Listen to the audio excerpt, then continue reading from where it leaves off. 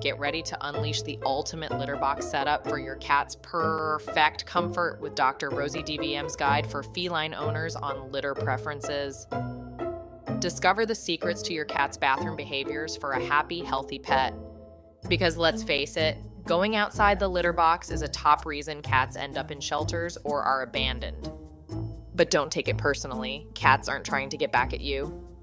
Feline behavior is very complex and can contribute to litter box problems, but your cat might be going outside the litter box due to health issues. Make sure to consult with a vet to ensure your cat is in good health before addressing any litter box issues.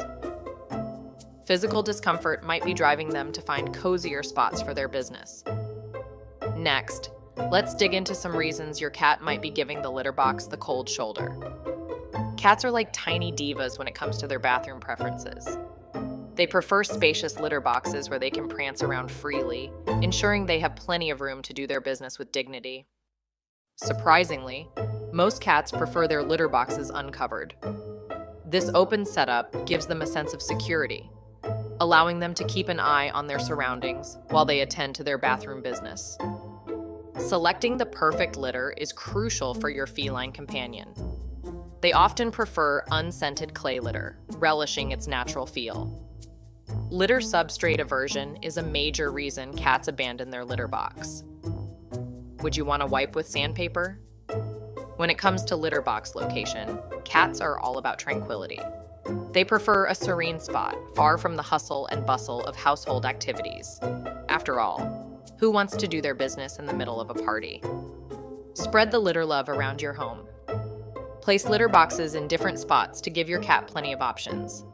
It's like a litter box buffet, but without the buffet. By respecting these preferences, you can ensure your cat's comfort and maintain a clean, odor-free home. To keep your home a kitty paradise, remember this golden rule. Always have one more litter box than the number of cats in your household. It's the perfect equation for a happy litter situation.